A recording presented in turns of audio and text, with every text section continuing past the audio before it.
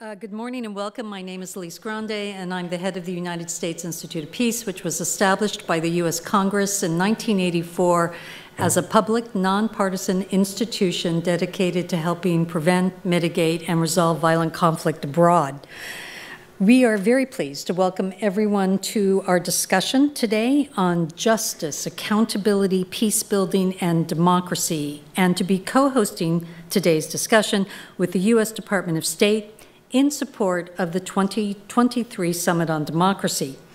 We're fortunate to have a distinguished panel joining us online, including Alexandra Matvichuk, the head of Ukraine's Center for Civil Liberties, which, as we all know, has received this year's Nobel laureate.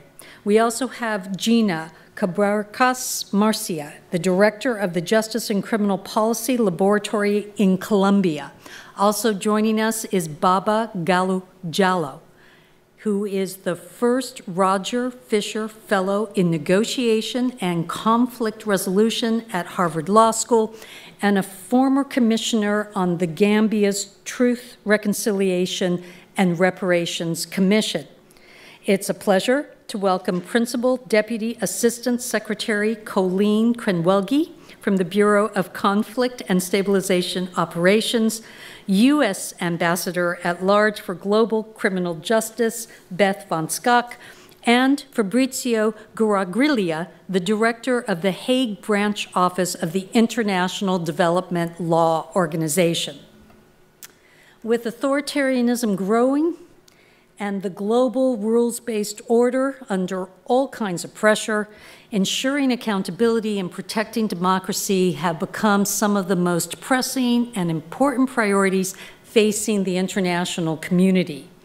These are issues that are central to global stability, to our shared prosperity, to freedom, and very importantly, to peace. Countless governments and organizations across the world are rising to this challenge, developing and field testing both formal and transitional mechanisms and strategies for reducing impunity and delivering justice to civilians who have been impacted by war and conflict. As a leader of global democracy, the U.S. has a special responsibility to take decisive steps to advance accountability and deliver justice, including things that we have been reluctant to do in the past. We need to do this so that we can demonstrate to everyone that we are serious about democracy.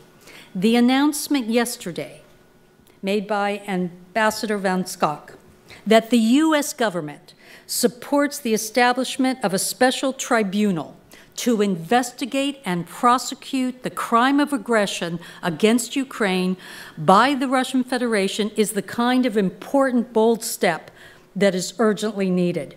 Our panel today will be discussing these themes and the tasks in front of us from the perspectives of Colombia, the Gambia, and Ukraine. To present welcome remarks, we're delighted to have Colleen Krenwelge, the Principal Deputy Assistant Secretary in the Department of State's Bureau of Conflict and Stabilization Operations. Ms. Krenwelge is a career Foreign Service officer who has served in Somalia, Pakistan, Afghanistan, Mongolia, Azerbaijan, Bolivia, Nigeria, and at the OSCE. Colleen, please.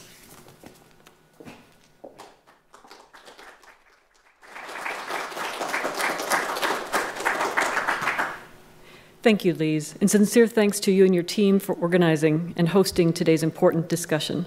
Its themes will be key topics throughout this week's Summit for Democracy. There is ample evidence that lack of justice and accountability can contribute to cycles of violence and undermine democratic institutions. The need for accountability for past wrongs has been demonstrated, unfortunately, time and time again. The U.S. government has committed to ensuring accountability, including through the Elie Wiesel Genocide and Atrocities Prevention Act, and the U.S. strategy to anticipate, prevent, and respond to atrocities. The strategy itself underscores the need to prevent atrocities, especially for at-risk groups. This, of course, requires careful planning and coordinated action to ensure specific needs are addressed, especially among marginalized communities. One way the United States fosters accountability is through the Conflict Observatory.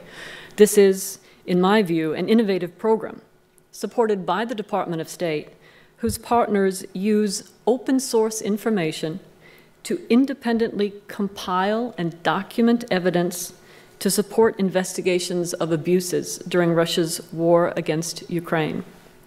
Reports are publicly available, and information is collected and preserved consistent with international standards for use in ongoing and future accountability efforts.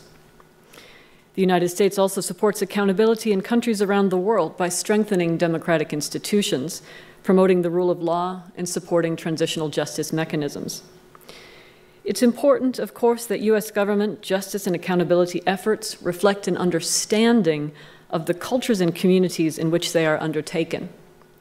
Colombia, the Gambia, Ukraine, and other countries present unique needs and challenges requiring tailored approaches.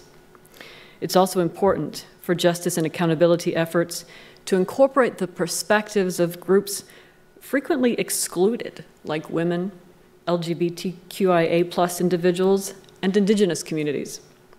Justice and accountability contribute to society's overall stability only when equally accessible to all. All citizens must have opportunities to safely participate in governance, free of the risk of violence. We firmly believe that by recognizing the atrocities of the past, pursuing justice and accountability, removing impunity, and building strong institutions to promote and protect the rule of law, we can contribute to the overall health of democracy. Now, with that, it's my pleasure to introduce Dr. Beth Van Schaack, Ambassador at Large for Global Criminal Justice.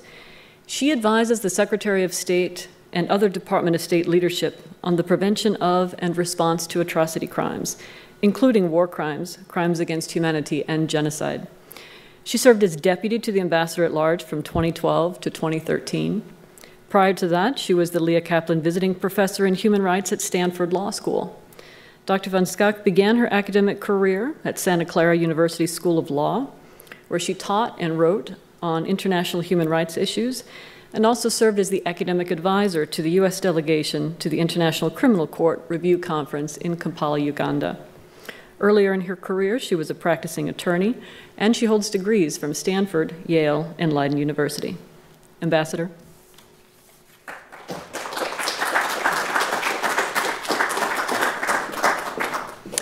Thank you so much, Colleen, for that very kind introduction, and also for highlighting the role that the State Department plays in atrocities prevention and response as part of our toolkit for promoting democracy around the world. And thank you, of course, to USIP for convening us today. You're such a wonderful partner in justice.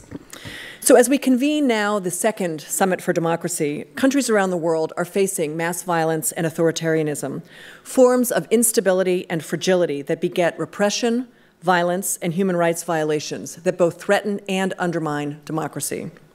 The field of transitional justice, which encompasses a whole range of measures that are judicial and non-judicial, that are formal and informal, that may be retributory or reconciliatory, provides a set of tools for war-torn and transitional societies to address legacies of mass violence, authoritarianism, and repression.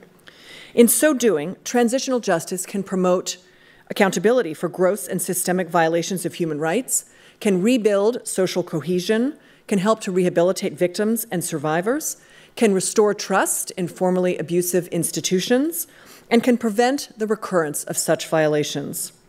Transitional justice thus provides a critical avenue to building a durable peace, an inclusive society, a thriving democracy, and greater prosperity for all. As we know, a comprehensive transitional justice program will encompass a range of measures that bring justice, broadly defined to include retributive but also restorative justice, but also includes elements aimed at truth-telling, reparation, memorialization and building historic memory, institutional reform, and putting in place guarantees of non-repetition. For a program to be effective, it must be inclusive, and it must reflect the preferences and expectations of the segments of the community that were most affected by violence, including women, racially and ethnically marginalized communities, and other minority groups. These processes today are being actively pursued in a number of different societies and post-authoritarian communities around the world. I'll just highlight a few here, and we'll hear from our esteemed speakers today about their own individual experience. In Colombia, a comprehensive peace accord ended a half-century of internal conflict that had led to mass displacement, forced disappearance, and other atrocities, including sexual and gender violence. The peace accord finally gave voice to victims and survivors, including women and girls, in pursuing truth, justice, and reparations. I very much enjoyed meeting with the delegation from Colombia yesterday for the high-level dialogue, in which we were all able to learn more about the current steps at implementation of their very sophisticated transitional justice program. In Ethiopia, a cessation of hostilities agreement signed in November of last year ended 2 brutal years of civil war. The parties to this conflict have pledged in that cessation of hostilities agreement to implement a comprehensive transitional justice program with truth and accountability for these abuses, all within the context of the African Union Transitional Justice Policy Framework. They're embarking now upon a series of public consultations with affected communities around the country. For such transitional justice to be true and meaningful, it must better incorporate the experiences and involvement of women. In the Gambia, the country and its citizens are facing the legacy of the Jammeh regime's 2 decades of authoritarian rule. Their model Truth, Reconciliation, and Reparations Commission heard from more than 400 witnesses about the abuses under the Jammeh regime. The country now must ensure that those responsible are held accountable and victims are made whole. The United States has a small part to play in this effort. We are prosecuting one of the junglers, one of the death squad members of the Jammeh rule, who was found overstaying a visa in Colorado. He will be prosecuted under our torture convention, one of the first prosecutions to go forward after the Chucky Taylor case several years ago. And of course, Ukraine is actively pursuing prosecution in the midst of Russia's full-scale invasion, but will inevitably need to turn to other measures of transitional justice when the guns fall silent, particularly with respect to Russian-speaking areas in the East. Now, notwithstanding the proven benefits of a robust, inclusive, and genuine transitional justice program, calls to pursue these measures still face significant resistance from individuals and groups that are afraid to face their own responsibility for abuses, but also from deficits in political will. In addition, these efforts can be forestalled when persons who have been adversely named, for example, in a truth commission, or who have otherwise been involved in abuses, still remain in positions of power or authority. Sri Lanka, for example, has faced cycles of violence over many decades, including civil war, terrorism, insurrection, political repression, with UN investigations finding that war crimes and crimes against humanity have been committed. In 2015, a new post-conflict government accepted formally transitional justice commitments within the context of the Human Rights Council in the United Nations, including pledges to ensure remedies for survivors and their communities, to pursue genuine accountability for perpetrators, and to make other important institutional reforms. However, largely due to a lack of political will and an unwillingness to acknowledge that state actors also committed abuses, the government has largely failed to honor these commitments.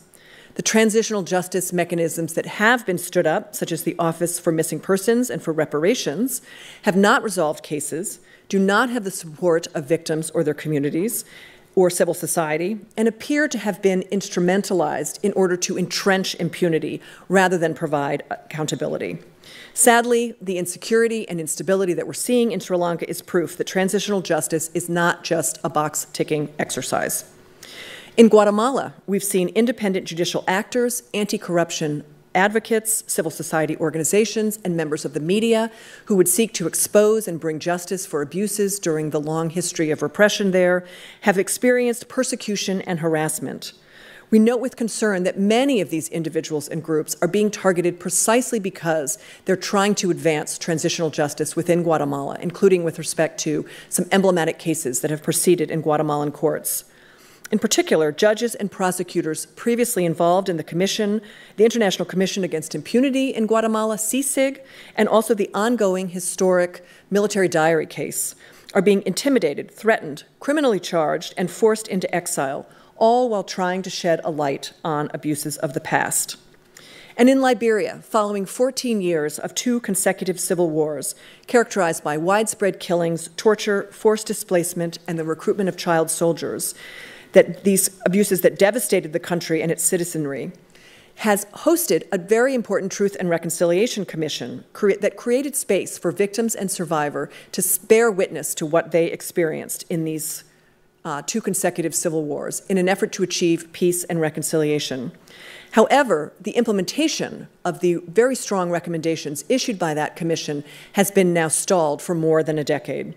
No Liberians have been held accountable in the country themselves. The only justice that Liberians have experienced is in the courts of other countries where perpetrators has been found and where prosecutors have been willing to invoke universal jurisdiction and other forms of extraterritorial jurisdiction, even here in the United States. Many of those who were adversely named within the Truth Commission report still enjoy prominent positions within the government, where they continue to block progress on accountability, they continue to entrench impunity, and they continue to block victims from further seeking justice.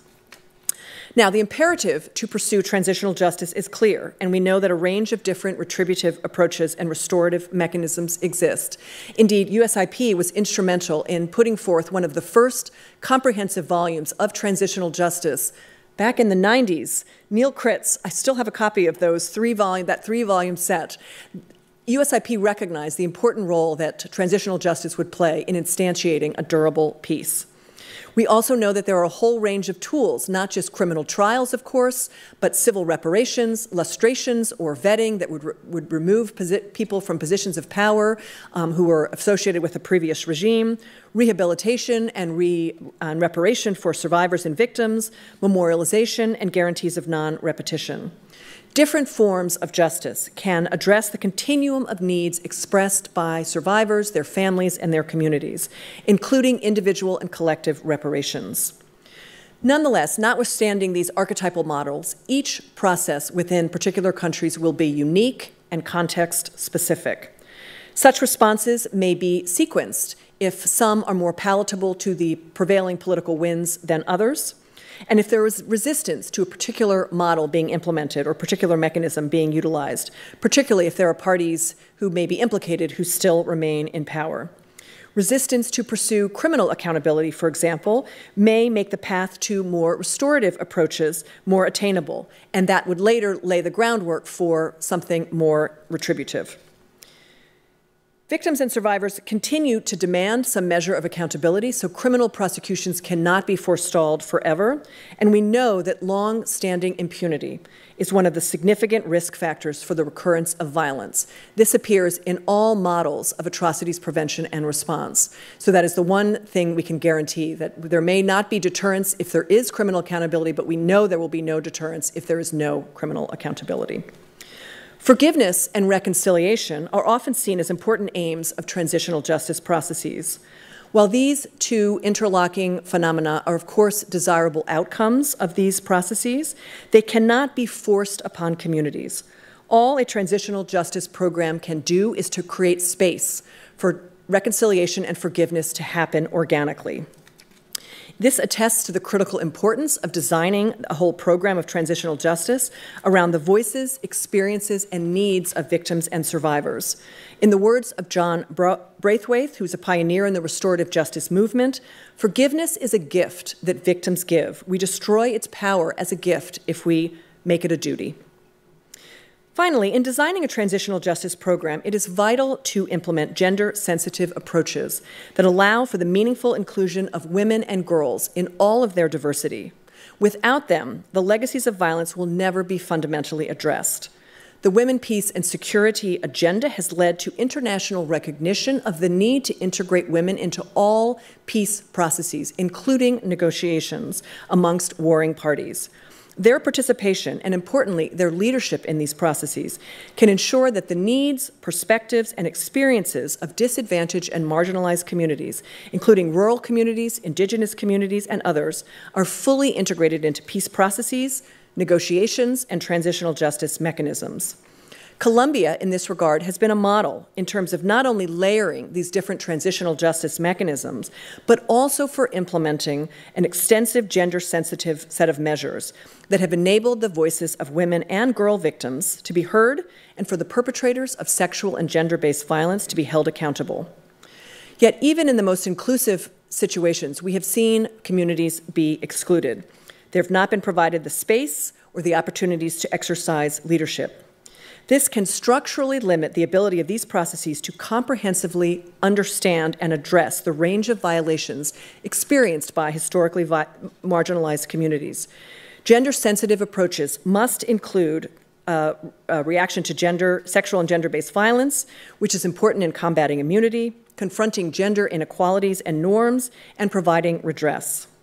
Likewise, it is important that other marginalized communities we've often seen that other marginalized communities are intentionally silenced, erased, or even ignored.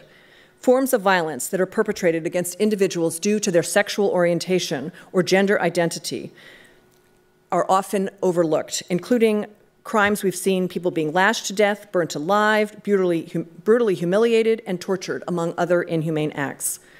Despite widespread understanding that gender inequality results in the disproportionate impact of violence against women and girls, the same recognition does not translate into looking at violence against lesbian, gay, bisexual, trans, queer, and intersex persons in existing transitional justice processes. Even though these forms of violence have been used by armed actors to simultaneously ingratiate themselves in society and also instill fear in communities. Sexual and gender-based violence against men and boys, especially in detention settings, is also repeatedly ignored, largely due to entrenched stigmatization. Atrocities are strategically and tactically committed on the basis of severe marginalization and prejudice, and is structured in a way to entrench gender norms. It is time that the recognition of the linkages between violence and stigma is extended to all persons, including LGBTQI+ individuals across the globe. For example, we've seen in Afghanistan, where the Taliban has increased persecution of women, but also of LGBTQ+ persons through public flogging, gang rape and detention, and forced marriage. As we know, transitional justice is often initiated in the final phases of a conflict or after a political transition, when the guns have been silenced. There still is some work, however, that can be done pre-transition, and we've seen this in the situation in Syria, where governments around the world have invested in transitional justice processes, even while the conflict remains underway. This can send a clear message to perpetrators, regardless of affiliation, that they will be held to account. It can aim to deter future abuses, and socialize the value of a holistic and inclusive transitional justice process. So I very much look forward to hearing from the representatives of Colombia, the Gambia, and Ukraine who are here today, with the expert moderation of David Sheffer, as they speak to the justice and accountability processes currently underway in these countries. Each of these paths to justice is unique and context-specific, but it's important that the international community, in a spirit of partnership, encourages transparent, inclusive, and genuine survivor-centered transitional justice processes in all of its form. Thank you very much, and I look forward to our discussion.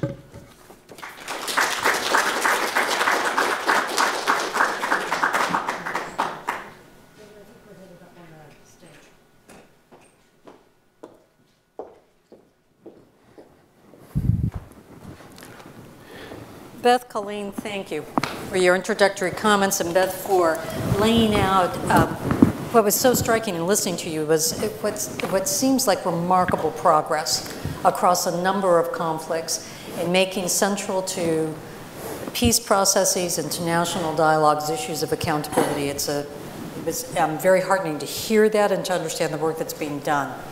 I'm very pleased now to introduce my co-moderator for this session, Ambassador David Sheffer.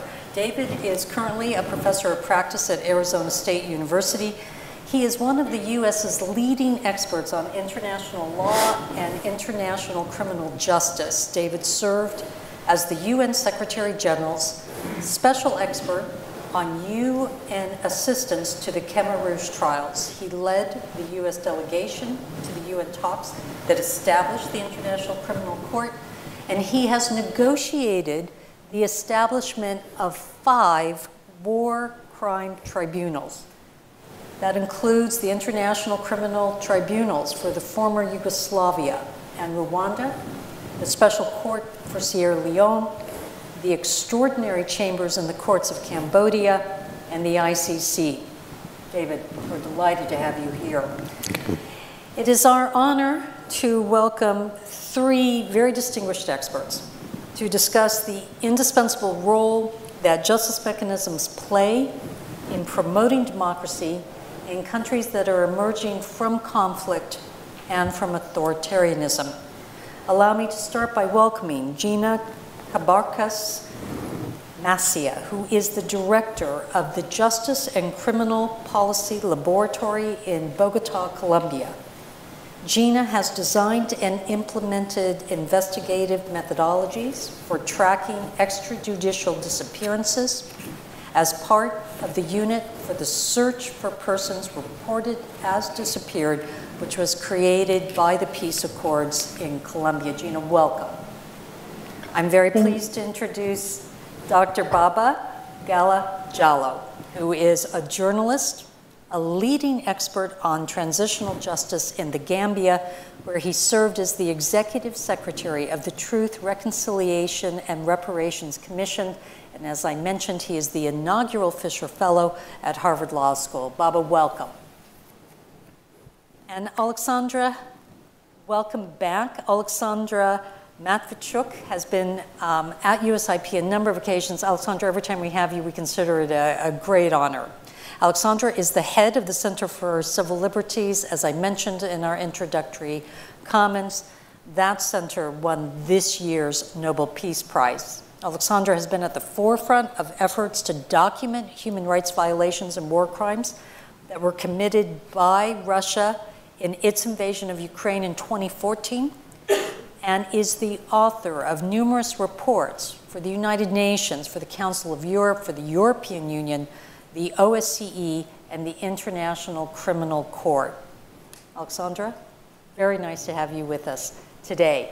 Gina, with your permission, we're going to start with you, and we would like you to share with us the way in which the lived experiences of indigenous communities in Colombia who were deeply impacted by your country's civil war, how have their concerns, their demands, been incorporated into both the legal and the transitional justice systems?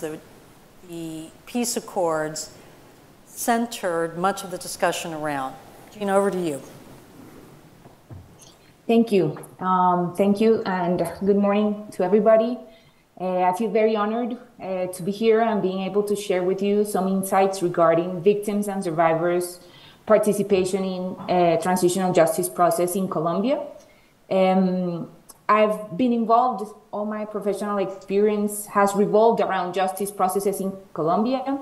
I was also part of the historical memory group, which was created in 2007 as part of a truth-telling process of the paramilitary demobilization. I was also part of the prosecution office in Colombia, in charge of various investigations of grave human rights violations. And as you mentioned, I was part of the unit for the search of disappeared persons as well.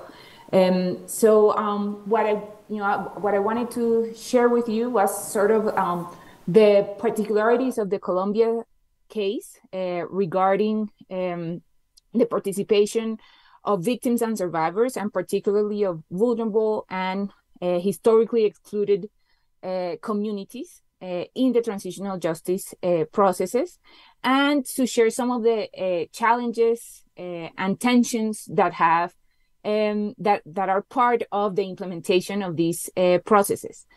So just to give a bit of a context, Colombia's case is an example of a very long transition, right? So we've been in a transition at least since 2006. And even though the 2016 peace accord marked a final point for the armed conflict, we're still living, according to the ICRC, we're still living at least 5 regional armed conflicts, which means that violence keeps being part of the daily lives of a lot of communities in Colombia, particularly of indigenous and Afro-Colombian communities. Justice mechanisms have been implemented to overcome scarce justice to human rights violations, while, and I think this is an important part of the transitional justice process in Colombia, which is that while bringing justice to those human rights violations, there's also always an intent to try and solve the legal situation of former ex-combatants. So all the transitional justice processes have had that two intent in mind. In a sense, at least since 2005, trials have accompanied the questions regarding amnesties and a special treatment for former combatants that commit to peace. So efforts to strengthen democratic reforms during this transition period have been driven mostly, and this is specific for Colombia, I think, by a very present and organized civil society movement of human rights and victims organizations that include indigenous and Afro-Colombian communities that have mostly prioritized justice mechanisms to advocate for those demands. And the state response to these demands has been very important. And although I would argue very complex and sometimes slow, it has resulted in various different types of transitional justice measures. So just to get a sense of all the types of measures that we're talking about more judicial institutions for accountability. So at least one special jurisdiction for peace, which was recently or created with the peace accords, but also a special jurisdiction in the ordinary justice system to address paramilitary violations. One complex and very big administrative reparation system for some victims of the armed conflict, a civil transitional justice jurisdiction for the restitution of land, and several memory and truth state-led initiatives, including the 2022 Truth Commission's report. So we have a wide variety of measures of transitional justice that have been implemented in over the past 15 years, and in which the participation of victims, survivors, and indigenous and Afro-Colombian communities has been different, but it's always been present. So one of the questions of the summit was how has this how all these transitional justice mechanisms contributed to democracy and to a less violent context, right? And just to get a sense, well, in 2004, before that first transitional justice or sort of transitional justice initiative was implemented, which is called the Justice and Peace Law, Colombia's homicide rate was 45 over 100,000 persons, which meant that at least 20,000 homicides were reported a year. In 2022, there were 13,000 homicides, which meant that the rate was reduced to 26. And although this data only accounts for a reduction on lethal violence, and one of the challenges, I think, of the transition is to report not only lethal violence, but other types of violence. We can all agree that Colombia is less violent now than it was when transition justice processes were first implemented. However, and trying to make sure to portray the situation of certain communities in Colombia, and particularly of indigenous and Afro-Colombian communities, in the last 24 hours, two social leaders in Tumaco, which is an Afro-Colombian and indigenous community municipality in the Pacific coast of Colombia, were killed. One was a woman social leader, Afro-Colombian, Mariela, and Linder, which was precisely an indigenous juvenile youth leader. So we still have very traumatic murders and that are due to violence that relates to the former armed conflict. Participation of victims and organizations can be assessed, I think, at least in two levels. One level is how human rights and victims organizations have been part of the design of transitional justice processes, and not so much on the implementation, but on the design. So I would say that we've been from 2005 to 2022, there's been more participation of these organizations in the design of the processes. So just to give you an example, the three main mechanisms of transitional justice now implemented, the Jurisdiction for Peace, the Unit for the Search, and the Truth Commission, had representatives of victim organizations, of indigenous communities, and of Afro-Colombian communities as judges, commissioners, and a human rights, long, very renowned human rights defender was the head of the Unit for the Search until February. So what we've seen is that in the design and the implementation of the processes, there has been an increased participation of organizations, especially of organizations and of victims. But another level, and maybe this is an interesting level, is how to assess the participation in the mechanisms and in using those mechanisms. So to get a sense of that, Colombia has over 9 million persons recognized as victims of the armed conflict. This is 18% of Colombia's population. However, less than 6,000 persons are accredited as victims in the Jurisdiction for Peace. So even though victims report for administrative compensation, they are not necessarily present in the justice mechanisms. And with this, I'm going to finish, I'm going to mention at least 6 tensions or challenges I see on why we see this variance between registered and recognized victims and victims actually participating in the transitional justice mechanisms. So the first challenge I'm going to mention is how accountability processes are complex, and although several legal mandates dictate there must be a victim-centered approach, and this is part of all our legal instruments, these are processes that revolve around the alleged perpetrator and armed actors still. So for example, prioritization and selection strategies have been built mostly without the participation of victims and victims organizations. And in this, I think that the next few years are very important because the Jurisdiction for Peace is precisely opening macro cases that part of their intent is to actually incorporate victims and especially vulnerable and historically excluded communities.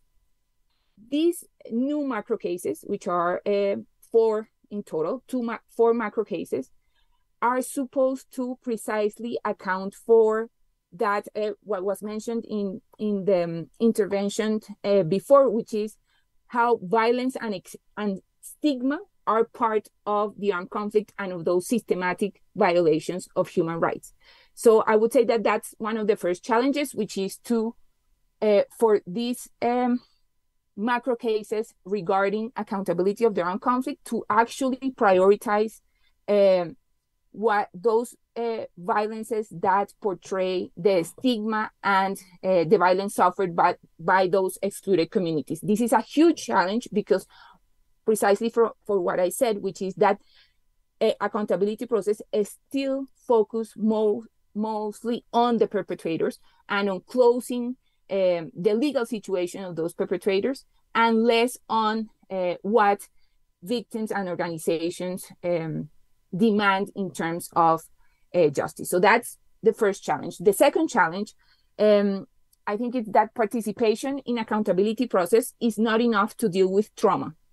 And although there are some state services to attend trauma, these services are really very insufficient. And I think that this is maybe something that other countries can relate to, which is that state services to address trauma are usually underfunded and are very important. And usually what happens is that all the services that victims need to address trauma have to be have to be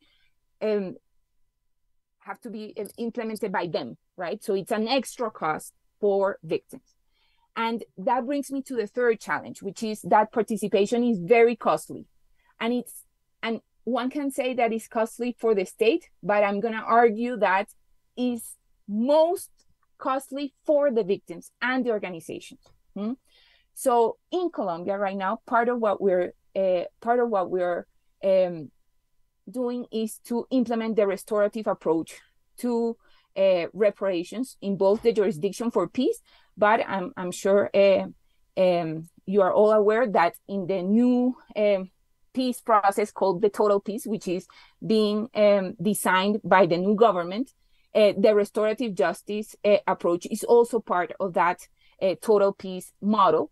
And part of the challenge is precisely to make sure that the restorative approach comes back, restores the place of the victims in that approach. So now what has happened is that in the implementation of the restorative approach, measures have centered in the ex-combatants and how they contribute to those measures, but it's crucial to restore the initial intent, which is how to build a truly victim-centered approach that doesn't make victims' participation more costly, but that actually aids those costs of the participation. The fourth challenge, I only have 6, so I have 3 more to go, is how participation in justice mechanisms has awakened political participation of victims and organizations. And this, I think, is true both for victims and indigenous and Afro-Colombian communities.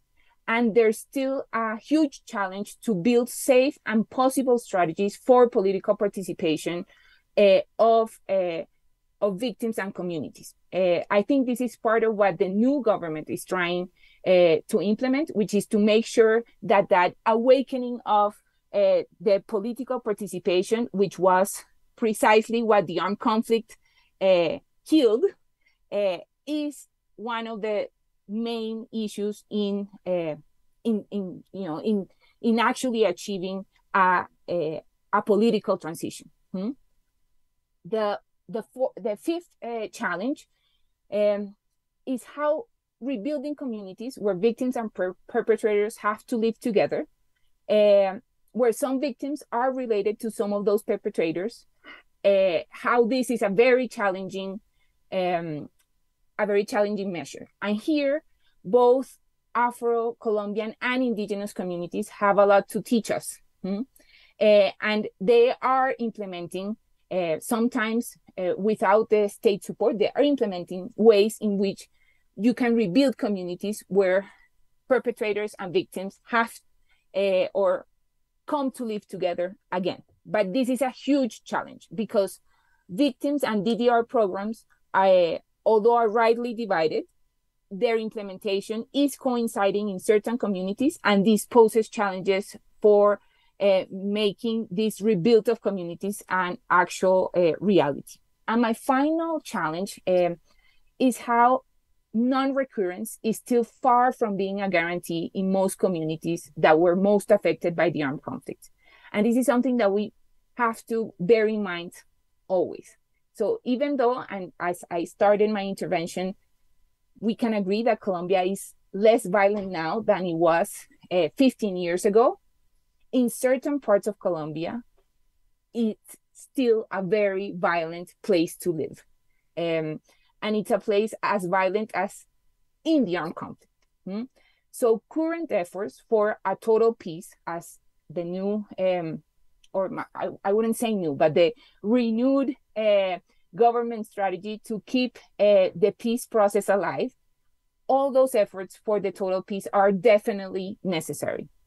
And participation of victims and organizations in these new processes adds complexity to an already burdensome one, but it's very necessary for transition to be actually achieved.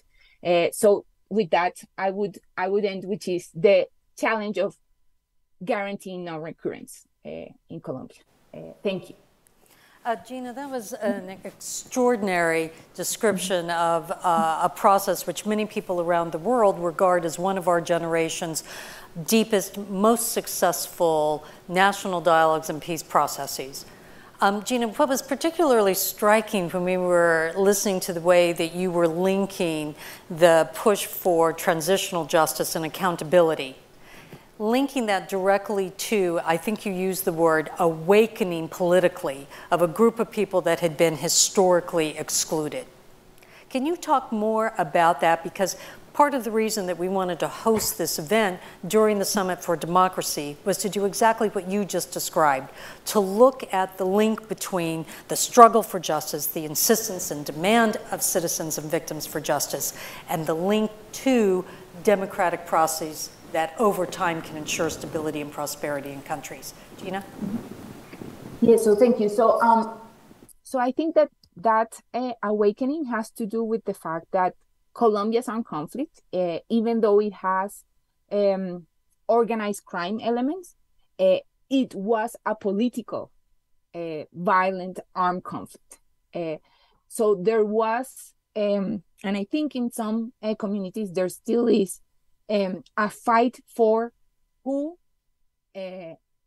speaks for politics and who is doing politics in those communities. And this is what I think that the judicial demands of victims have awakened. And I think that here human rights and victims organizations have a lot to do with this, right? Which is that those demands for political intervention have for decades, they had to be addressed first by demanding accountability processes, right? And here maybe one of the macro cases that we have to point out to is the macro case number 6, which is a macro case that specifically focuses on how the armed conflict extinguished a political party in Colombia, the Unión Patriótica, which not odd enough, is part of the now government coalition, right? So I think that both in the accountability processes and in the new political agenda, what we're seeing is how communities and victims organizations are both still demanding accountability for those violations, and these are violations that refer to political violence, and at the same time are trying to democratically earn a place in government, both in the national government and in local and regional governments. So yes, I think that's what we're seeing now in Colombia, which I think is very positive, which is because it's what shows that we're actually in a transition. It's a very long transition, a very complex, like I said, transition, but it's what shows that we are actually in a transition from an armed conflict where political differences were excluded violently to a more open political agenda and political race. Gina, thank you. Thank you. That was fascinating, Gina. I want to turn now to Baba Gela Jallo and ask you how the work of the Truth, Reconciliation, and Reparations Commission has allowed state actors to better understand the transitional justice needs of civilians in the Gambia. And if you can give us a little background on that, Baba, that would be very helpful.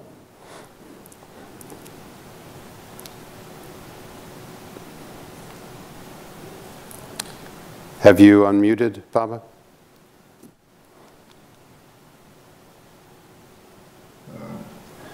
Yeah, thank you very much, David, and thanks to the organizers for giving me an opportunity to share some of the experiences that we had in the Gambia. As you probably know, the Gambia had 2 governments before the transitional justice process started. We had a government that was in power from 1965 to 1994, and that was supposedly a democratic government. But it was a democratic government where one party and one man won election after election after election. And so to the extent that at the end of the day, people really got tired. Gambians got tired of having the same person in power for 30 years. So just as a aside here, I want to say that in considering the trajectory of democracy in the present, it is important for the international community, everyone concerned with peace and conflict prevention, to take note that people do not want one individual in power for over 3 decades. It's simply not democratic, however you spin it, however people spin it. There are regular elections, they are supposed to be free and fair, but one individual wins elections over and over again and appoints a group of people in a political musical chairs that eventually brought about a military coup and brought us a person, a military ruler, who beat his chest and boasted that he owned the country. And it is within that context of 30 years of one-man, one-party democracy and 22 years of a very brutal dictatorship that a transitional justice process was born in the Gambia. Now, in terms of how we were able to allow state actors to understand the transitional justice needs of civilians, I would say that we understood the transitional justice process, and in particular, the Truth Commission process as a conversation, as a national conversation, as a regional conversation, as an international conversation. Because at the national level is where we had the victims. Everyone in Gambia was a victim one way or the other, but then we had victims too from some West African countries, Ghana, Nigeria, Sierra Leone, Liberia, Cote d'Ivoire, etc. And we even had victims from the United States. So we conceived of the Truth Commission process as a conversation with many stakeholders who would be interested. And so that understanding, that determination shaped the type of operational strategy that we adopted, which was a double-pronged approach. We made sure that in addition to the public hearings, we also had a secretariat that was well equipped with various units or departments, if you call them.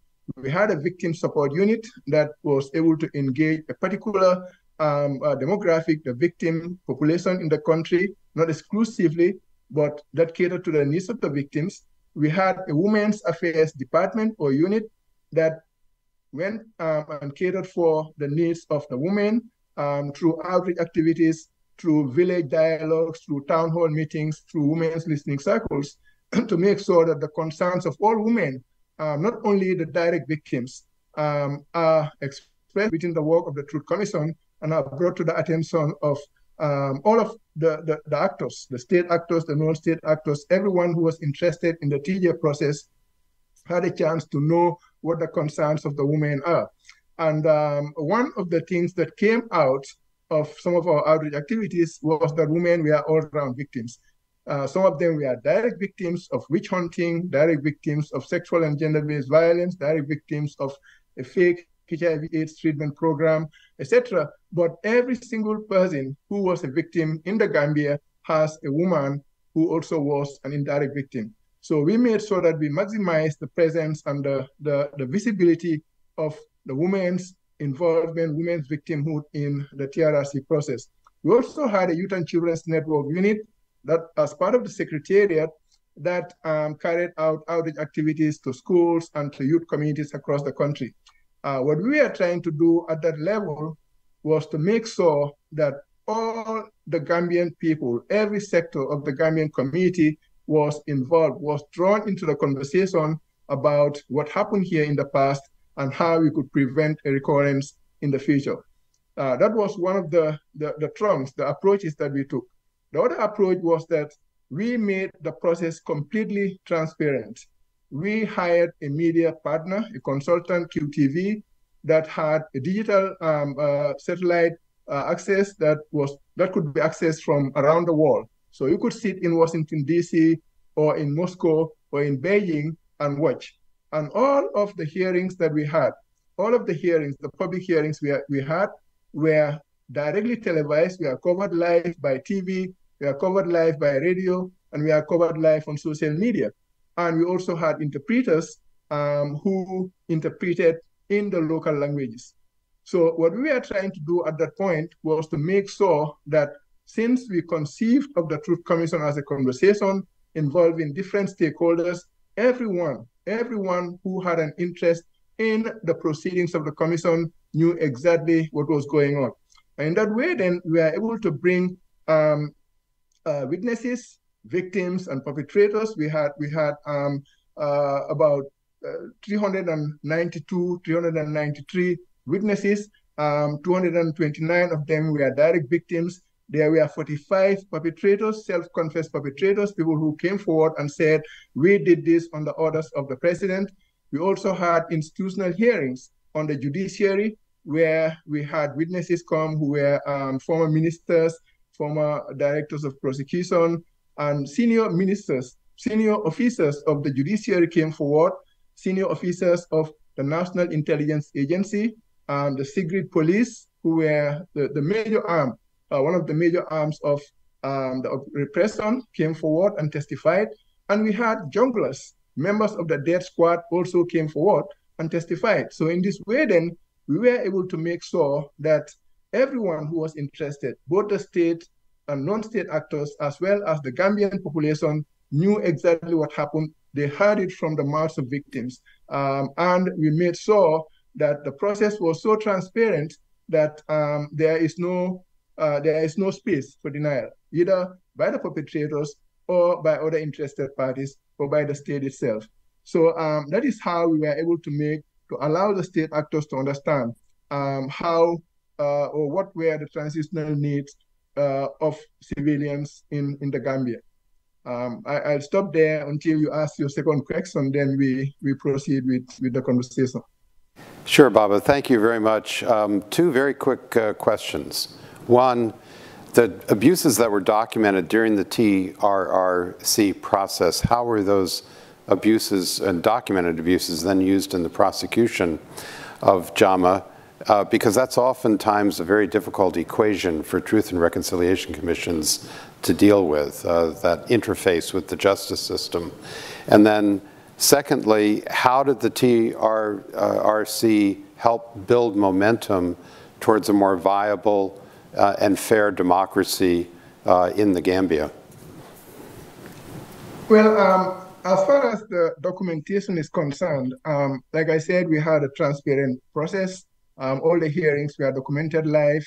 We are shown live on TV and radio. So everyone knew exactly what was going on. But at the end of the day, the commission found that Yahya Jammeh and his closest associates were guilty of crimes against humanity. That is in the final recommendations, as defined in Article 7 of the Rome Statute. Yahya Jammeh came out as an individual who was guilty of crimes against humanity, which means that he could be prosecuted under universal jurisdiction. So even if the government of the Gambia is unwilling or unable to prosecute him and other of his associates, the international community is going to do that. I think that we know that one individual jungler, one of his death squad members, is now on pretrial in the US. Then there is another person on trial in Switzerland who was also a jungler. And there is another person who is on trial in Germany who was a jungler. So the evidence that came out, the recommendations that came out, make it possible for any individual, any interested party, including the ICC to some extent, to be able to prosecute Jammeh. I think that Jammeh and his associates, I think that's the way that we are able to make sure that we documented, what we documented of the hearings will come to play when there is a need or an attempt to prosecute these individuals. In terms of the efforts to sustain momentum towards a transparent democratic system of government in the Gambia, that had a lot to do with the recommendations that we issued, that the Commission issued, that included civic education, that included institutional reform, removal of the bad laws in the book, passage of anti-torture bills, In fact, just yesterday, or the day before last week, an anti-torture bill was introduced in the Gambian parliament, and it seems as if it's going to pass, thanks to the recommendations of the TRRC. We also know that there is a lot of talk about developing democracy. One of the recommendations of the Commission says that there needs to be term limits in the Constitution. That is absolutely important. Whoever wants to help Africa avoid recurrent conflict, must address the issue of term limits. People do not want to have the same government in power for 20 years, for 30 years. We have gone beyond that kind of, one-man democracy. If there is a definition of democracy, let it be made a universal definition. And you have certain criteria that must be taken into account if a democratic dispensation is described. But we cannot have a democracy where an individual government or one government remains in power for 30 years, one individual remains in power for 30 years, and so on and so forth. So all of these are part of the recommendations of the Truth Commission. The other result of the work of the Commission that would help sustain democracy and peace is the outreach activities that we conducted. Thanks to the outreach activities, we popularized the notion of never again. We popularized, a lot of transitional justice work, with the result that you have a lot of transitional justice mechanisms or institutions, CSO, civil society organizations, that have cropped up during the process of the TRRC. And they are engaged. As we speak today, they are engaged in outreach activities, they are engaged in advocacy for the implementation of the recommendations, but also advocacy for the public understanding of what is contained in the government white paper, which is kind of a response to the TRRC recommendations. So I think, in general, I would say that we started, or the TRRC started, some kind of a movement that is premised on the fact that these bad things have happened and they should never happen again. And we are advocating for civic empowerment. My colleague from Colombia mentioned that a lot of people were marginalized in the political process. It's no different in the Gambia. In fact, people were more marginalized here.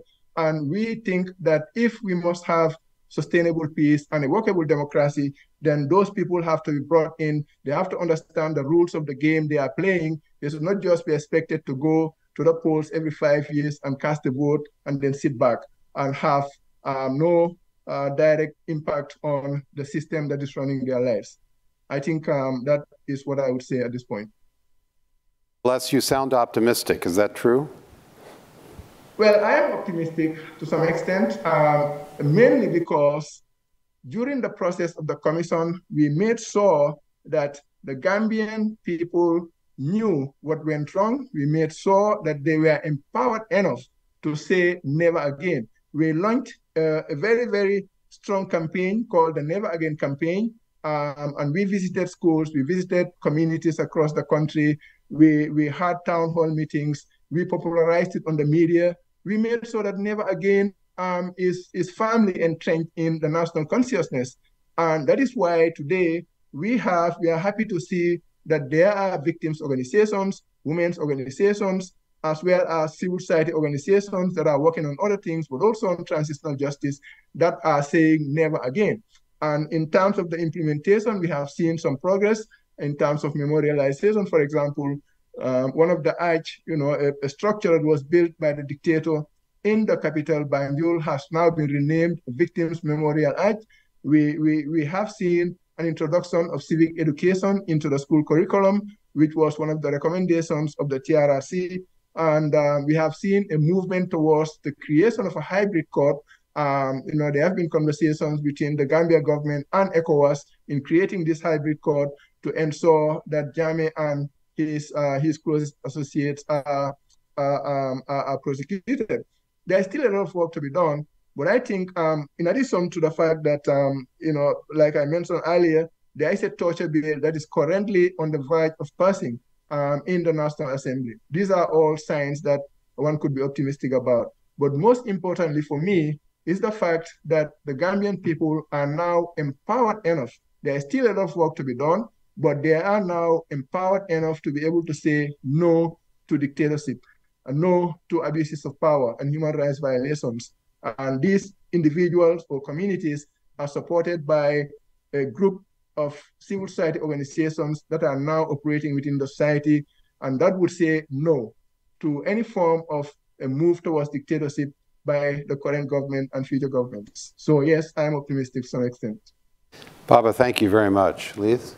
Well, Alexandra, can you describe for us the extraordinary role that Ukrainian civil society is playing in promoting accountability, even in the midst of the conflict and the war?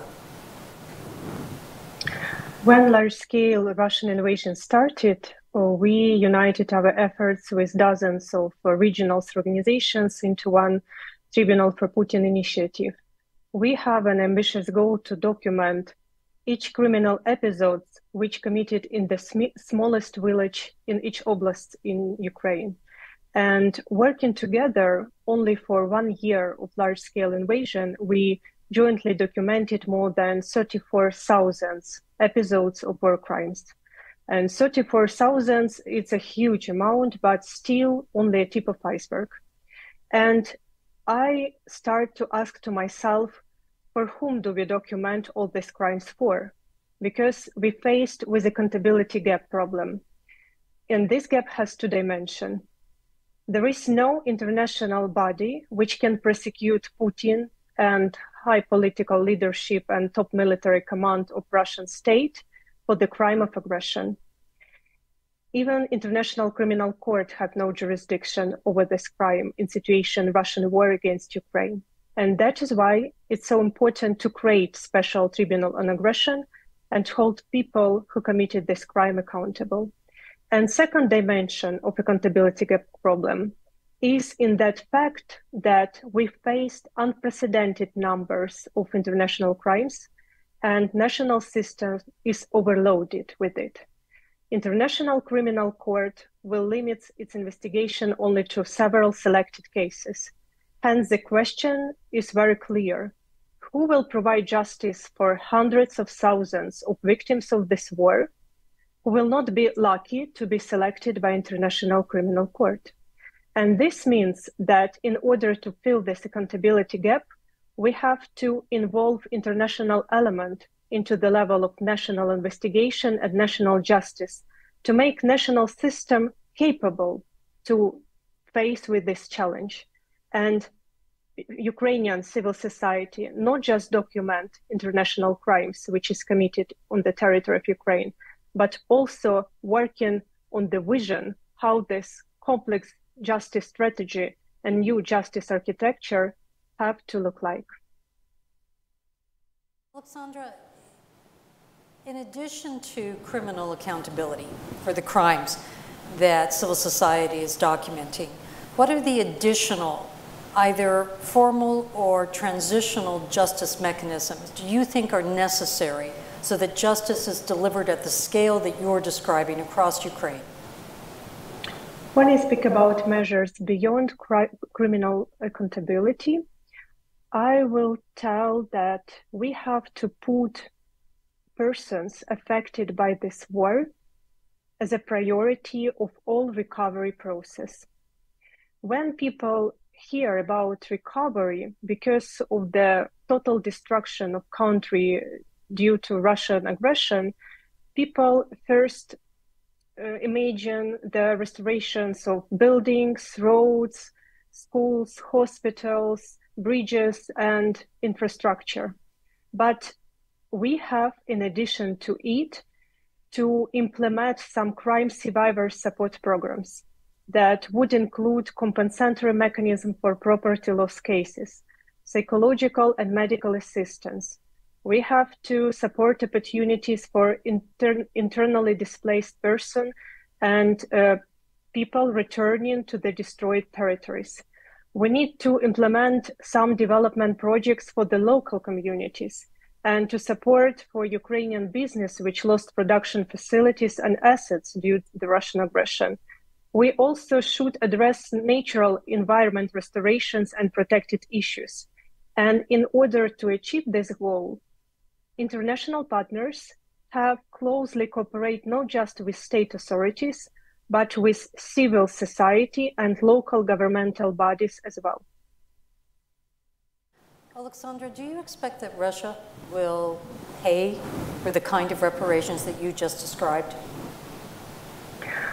I can't predict future, but we have to create all possibilities to make it happen, and we have to work on this vision of future which we want to achieve.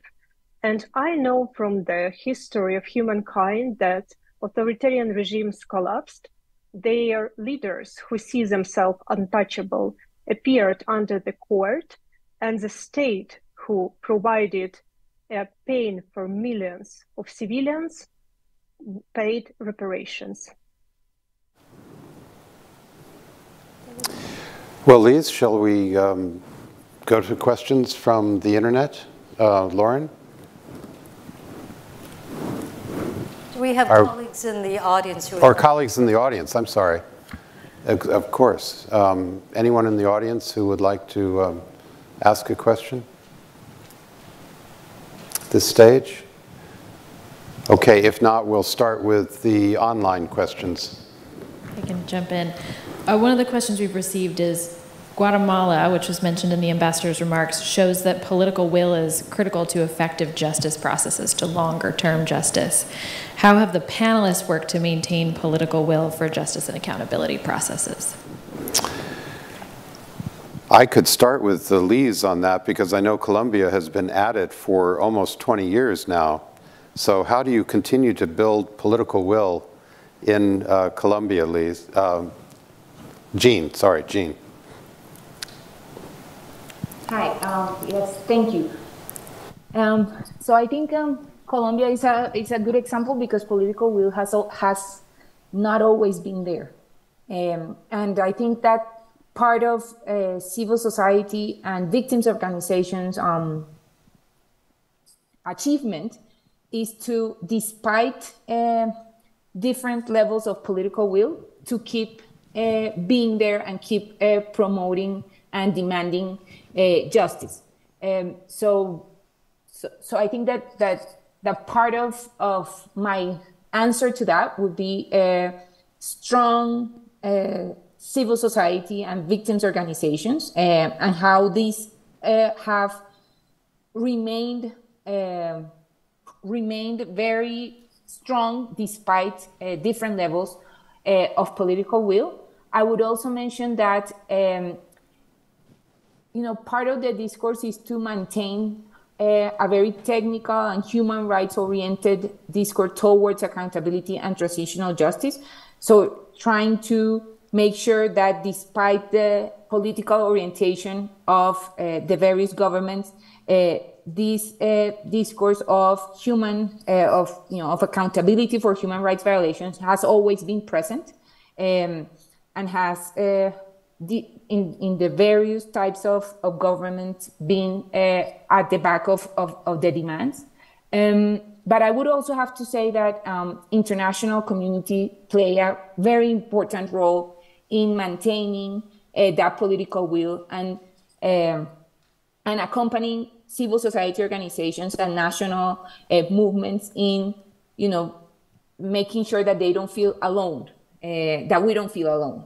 So I think that international community in the Colombian example has played a very important role in even when political will levels are lower, to accompany organizations in their efforts to demand justice. So at least those three things I would mention. The Guatemalan experience is very troubling, and for Colombia, which we've seen very closely, because in Guatemala we have strong civil society organizations, a very strong, very important justices that have been for human rights accountability, but the new government and the corrupt government has changed the situation, which is very, very, very, troubling for we that have witnessed what has happened in Guatemala. But in Colombia, I would say that at least those three factors, and making, pointing out that civil society organizations have been very important in making sure that those different levels of political will don't affect the demands for justice. Thank you, Gina. And Alexandra, obviously in Ukraine, we've witnessed enormous political will throughout the war. But is there anything you'd like to add to the theme of the question, which is how you sustain this now for the long term?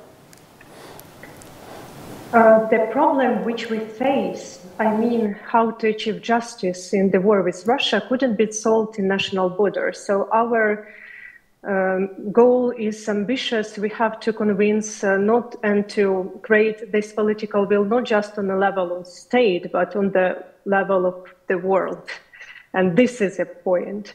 And in order to do it, we have to work with two narratives.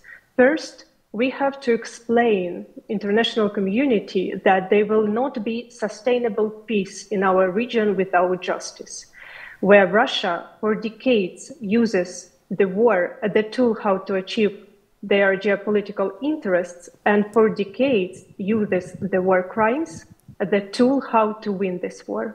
And all this hell, all this pain of millions of Ukrainians, which we now have for current moment, as a result of total impunity which Russia enjoyed for decades in Chechnya, in Moldova, in Georgia, in Mali, in Syria, in Libya, in other countries of the world.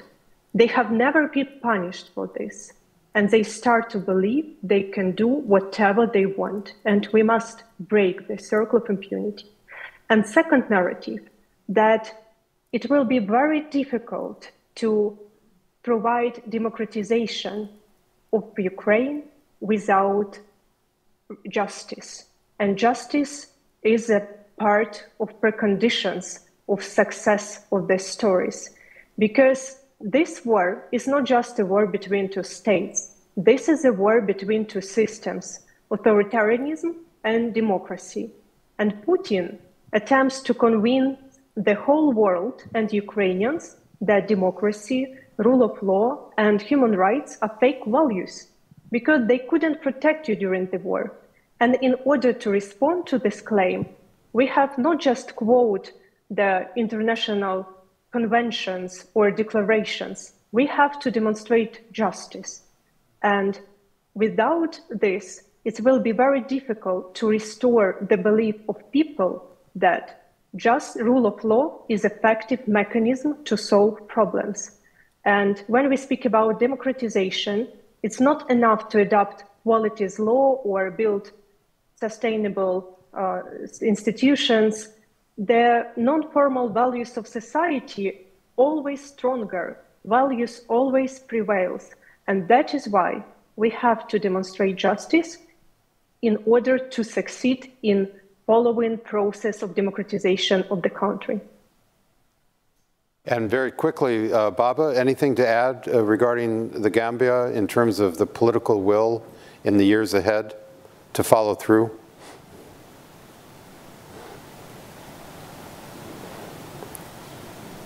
We're not hearing you, Baba, if you could unmute.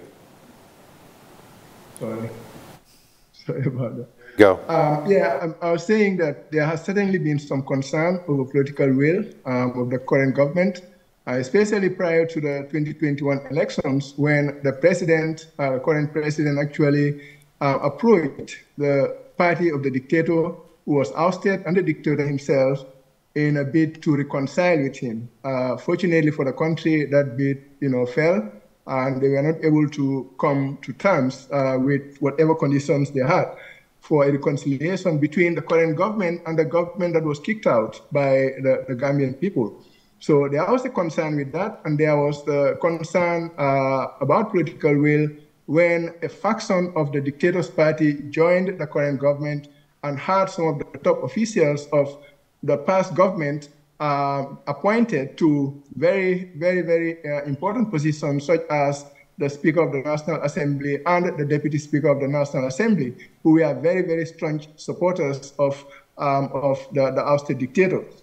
So, with that said, I think that whether they have the political will to the extent that Gambians want it or not, the current government is left with little choice, for not going through with the implementation. There is a lot of local pressure. Victims organizations, civil society organizations, and the general public are insisting on the implementation of the recommendations of the Commission. And there is also, happily, a lot of international pressure coming in from the United States, the EU, and other international partners, insisting that the recommendations of TRRC should be implemented. And I think we are seeing some movement, however small, towards implementation, like the examples I mentioned here. There is a draft bill against torture in the National Assembly. There is a draft bill on reparations. There is a draft bill on a Peace and Reconciliation Commission that are all going through the legislative process. And hopefully all of these bills will become law, and we'll see other aspects of the recommendations implemented.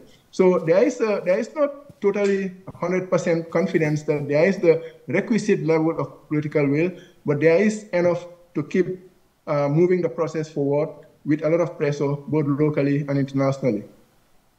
Thank you, Baba. Question from the audience. Yes, right here. We just got the mic coming. Thank you. Since Russia has not, I'm Sharon Kotak, retired from the State Department, but since Russia has not ratified the ICC, is not a party to the ICC, and since it has veto power in the Security Council, is there a way of having a criminal court that would prosecute Russia for the crimes against humanity? Alexander, why don't I pitch that one to you? Did you hear the question? Yes. If you could respond to that regarding the fact that Russia is not party to the Rome Statute of the International Criminal Court, how will crimes against humanity be prosecuted against individual leaders in Russia? This question demands to respond in two theses. The first thesis is that International Criminal Court, because of declarations which Ukraine sent to the court in 2014 and 2015, got jurisdiction to investigate international crimes under his Rome Statute. And crimes against humanity is one of these crimes. So for current moment, International Criminal Court can investigate and prosecute any person, regardless of their citizenship, who committed crime in the territory of Ukraine. And in this regard, it doesn't matter that Russia don't ratify Rome Statute. But second part of your question, what we will do when Russia refused to cooperate with International Criminal Court, which we witnessed already, and started to provide threats to the court and to the officials of the International Criminal Court, and in future will not recognize the verdict and will not provide the transfer to the International Criminal Court the suspected war criminals. And in this regard, is really a problem that that Russia is still the UN Security Council member, because it means it provides a huge political influence to Russia. And International Criminal Court has no international police or some other coherence measures how to push Russia to be in line with norms of international humanitarian and international criminal law.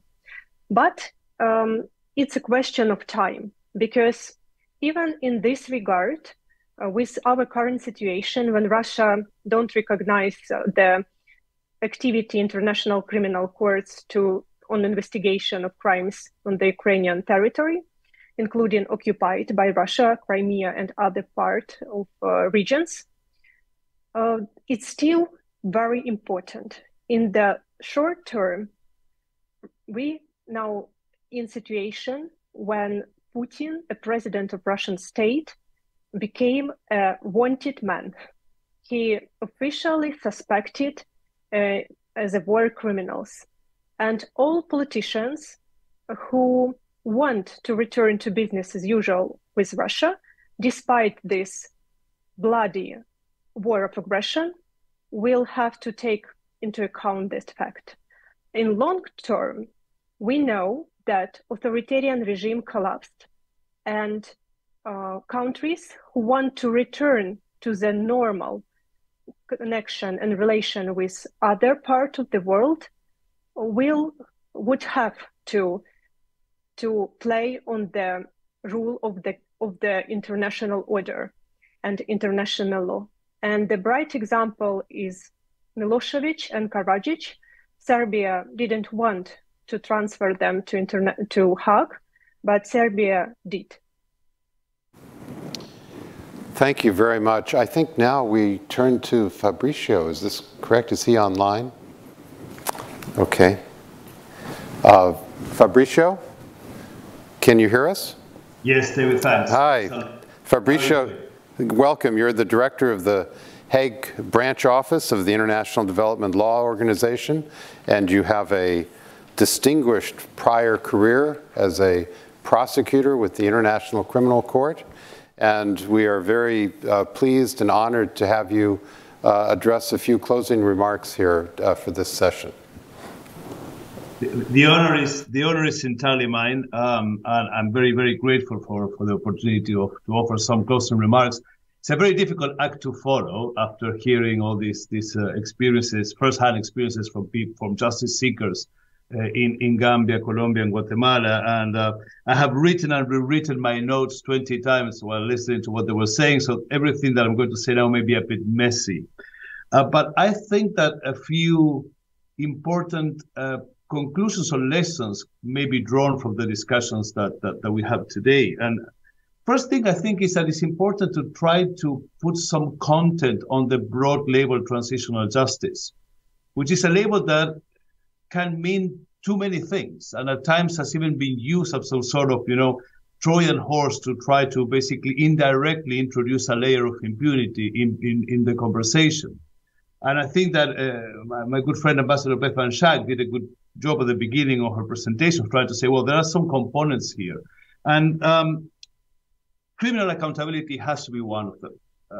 In that sense, I think that basically it is important that we do recognize that, as I will say in a second, criminal justice is not in and of itself enough, but it is a necessary condition for any transitional justice process to be successful. And I think that here it's interesting to see how, for instance, the Colombia peace process was one that arrived to what is a very interesting model, the special jurisdiction for peace, after really experimenting with a number of different options, including some that were bordering impunity, such as blanket suspended sentences for everybody in exchange of admission of responsibility. So I think that's one point that I would like to make. Second point, I think is important and critical to empower national justice seekers, and in particular national systems. So we heard that from Alexandra as to the challenges that the Ukrainian national justice system is facing. And, from IDLO, we know this firsthand because we are part of the atrocity advisory group, and we are supporting the Office of the Prosecutor General in this huge task of really trying to bring accountability at the national level for the crimes committed in the context of the current armed conflict. So this is an important thing. Ensuring the ownership of the national actors in these processes is an important element. And that's what we're trying to do, I think, with the international support to the national efforts. We support and we advise, but ultimately it is a national process, what is happening. And I think that empowering also means protecting, and here and giving the tools to do this properly. And here some of the concerns that were raised in terms of some national experiences were prosecutors and judges who were at the forefront of the fight against impunity, later first persecution, and had to ultimately leave the country, which has a chilling effect globally in terms of what can happen if you're a justice seeker and you dare, speak the truth to power. The third thing is, I think that it's important to put the criminal justice component within its true limits. On the one hand, we should not get carried away with utilitarian effects that we ascribe to these processes. Yes, they can have a deterrent effect. Yes, they may help prevent other things. Yes, they do contribute to the rule of law, but they have a value beyond that. And if we look at, for instance, the trials of Nazi collaborators in Germany, today we are not prosecuting perpetrators of crimes against humanity and genocide committed during the Third Reich with the purpose of denazifying Germany, as it used to be the case in the 50s. We're not trying to contribute to transition to democracy in Germany. Germany is a leading rule of law champion. We're doing it for something else. We're doing it because we still need to establish truth, memory, justice as a global community, as a global society. The next point, perhaps, is that, and that became clear in the conversations today, criminal justice is certainly not enough. And criminal justice and a criminal trial is never a suitable environment for a collective conversation, in the words of Baba Jallow, as to the underlying causes that have led to a situation of massive crimes or massive violations of human rights law. And perhaps here, I can bring back to some examples from my native country, Argentina, where basically there's been a state policy of investigating and prosecuting every single human rights violation committed during the 1976-1983 dictatorship. And yet many scholars and observers have concluded that, that we still owe ourselves a collective discussion as to the root causes of that dictatorship, how we ended up tolerating something like that, and what does it mean in terms of the quality of our democracy and the quality of our approach to individual rights and political confrontation and political debate. But we also have international experiences that show the limitations of a criminal justice response. So we have, on the one hand, what the ICTY and the ensuing national efforts to provide accountability in the Balkans gave to the victims in terms of justice, but at the same time, we also know that they have not been enough to perforate the dominant narratives in the Balkans, and there's still a lot of denial of the crimes, there's still a lot of refusal to accept responsibility. So you need a broader system that is not reduced to the bipolar logic of criminal and innocence in a criminal trial. My next 2 points is, and that was also to what was said earlier in the discussion, the importance of also kind of like opening the horizons as to how to respond to these crimes and putting the survivors at the center of the equation. And the importance of the survivor-centered justice is actually that has been there for a while, but it has not been implemented across the globe. And it's still today, is not prioritized as it should. And by this, for instance, I mean hearing the views of the survivors, factoring those views into the response, and also looking beyond the criminal response to areas such as health, such as social responses, in particular in the case of sexual and gender-based crimes. So this is another area that is critical. And finally, Gina referred to access to justice as a critical component. And here, I think that we need to start thinking out of the box a bit, and perhaps it's time to start discussing the role of customary and informal justice systems in the context of transitional justice. Not as they have been presented at times as an alternative, because that doesn't work, but as a complement, as a mechanism that can complement traditional forms of criminal justice response vis-a-vis those crimes. And this is something that we're going to start discussing in the context of IDLO. We're starting to look at this in cooperation with the International Center of Transitional Justice. How do you bring justice down to the communities and make sure that there is true access to justice by everyone affected by these crimes?